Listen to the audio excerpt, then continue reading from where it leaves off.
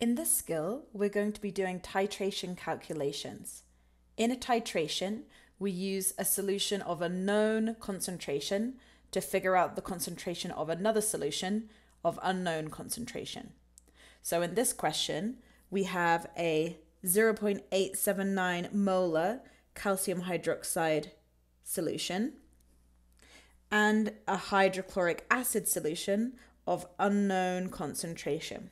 So there we've got our known and our unknown concentration. We're then going to use the calcium hydroxide as the titrant in the burette. So looking at our image over here, this is the burette. That's the glass tube here with the tap at the bottom, and it has all those lines on it that you can use to measure the volume in the burette. And then we have 0.0355 liters of the hydrochloric acid as the analyte in the conical flask. So you can see here the conical flask. That solution in there, that is the hydrochloric acid solution of unknown concentration. We're also told we're using bromothymol blue as the indicator. So you can see the solution in the flask is yellow to start with and it's green at the end. That's because we've added this indicator, bromothymol blue, which is yellow in acidic solutions, green in neutral solutions, and blue in basic solutions. So we're going to use that to figure out when the reaction is complete.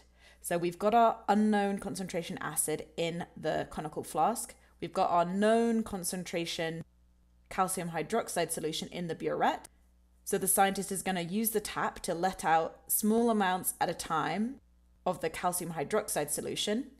And the moment that the solution in the conical flask turns green, we know it's neutral. And that means that the hydrochloric acid has completely reacted with the calcium hydroxide that we've added. So we can use the number of moles of calcium hydroxide we added to figure out how many moles of hydrochloric acid we have, and then use that to figure out the concentration of the hydrochloric acid solution.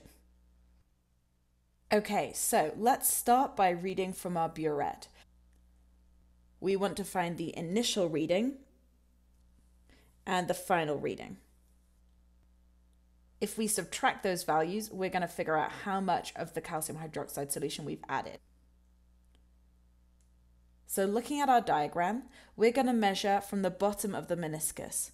So this is the bottom of the meniscus. So if we go along to see where that hits, it hits here. Now, a burette might be slightly confusing because the numbers start at the top and go down. You can see we've got 3 here and 4 below.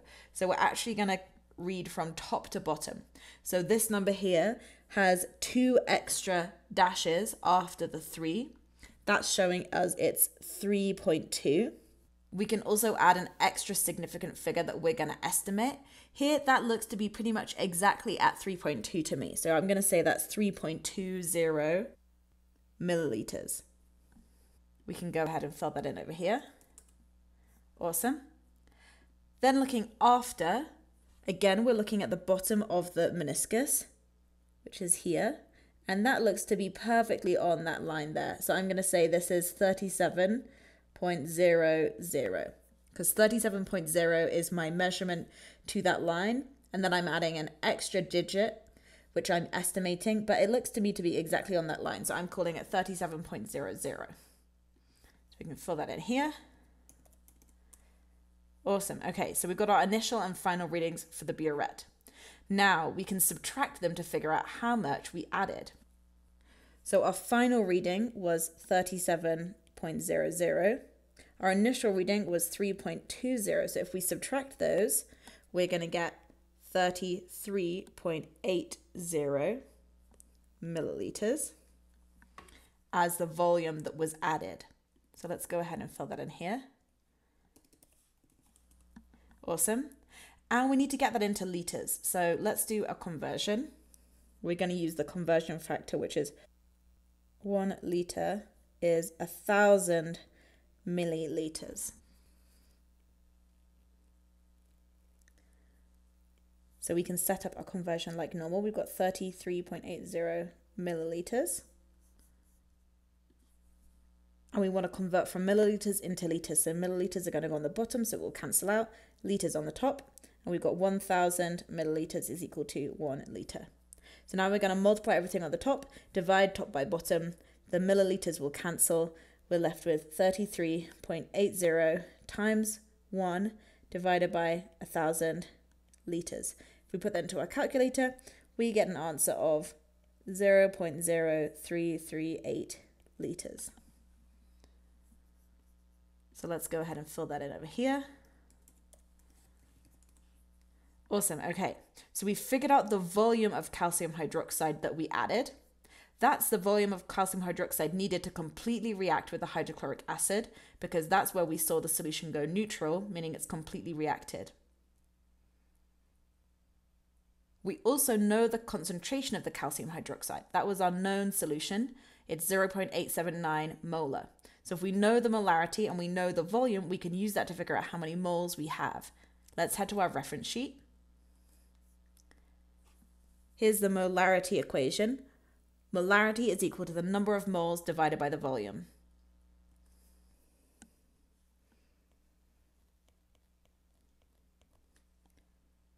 Now we want to find the number of moles, so let's multiply by the volume on both sides, leaving us with the number of moles equals molarity times volume. So we can put on our numbers. The number of moles is equal to the molarity given in the question, 0.879, multiplied by the volume that we just found, 0.0338.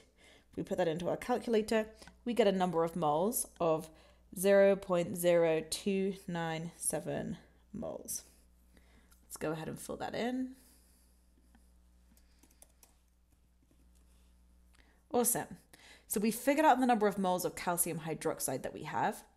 Next, we need to figure out how many moles of hydrochloric acid must have been present initially in the solution so that they react completely with 0.0297 moles of calcium hydroxide. So what we found was moles of calcium hydroxide, and we want to convert that into moles of hydrochloric acid. So looking at our chemical equation up here, we've got 2 moles of HCl react with 1 mole of calcium hydroxide using our coefficients from the equation there. So we're going to use that as our conversion factor in our dimensional analysis table. So we're starting with 0.0297 moles of calcium hydroxide. And we want to convert from moles of calcium hydroxide, putting that on the bottom so it will cancel out with our original unit. We're converting into moles of HCl.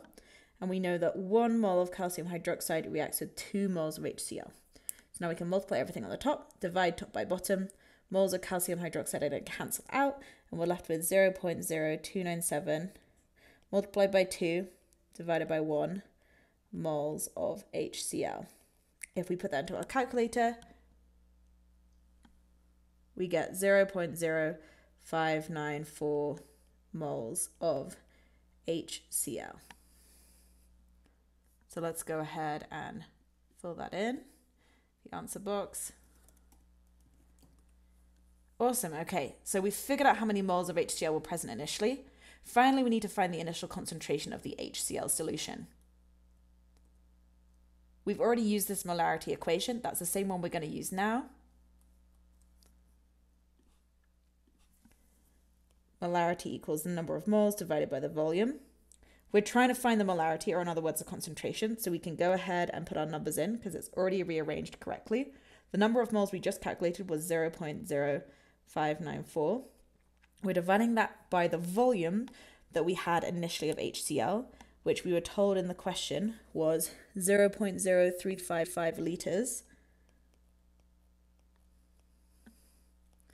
So if we put that into our calculator, we're going to get a molarity of 1.67 molar for our HCl. Let's go ahead and fill that in down here and check we got that correct. Awesome. So that's a titration calculation. The whole point is that we have one solution where we know the concentration, one solution where we don't know the concentration, and by reacting them completely together using an indicator to figure out when the reaction is complete, we can figure out the concentration of the unknown solution. So our first step is reading from our burette to figure out how much of our solution we added. So we're going to take the initial and final readings and subtract them to get the amount added. Then we're going to use that along with the concentration of that known solution to figure out how many moles of that solution reacted. We're then going to use the chemical equation to figure out the mole ratio between the two substances reacted together and use that to figure out how many moles we had of the solution with an unknown concentration. And finally, we'll use that along with the volume given in the question to figure out the concentration of the unknown solution.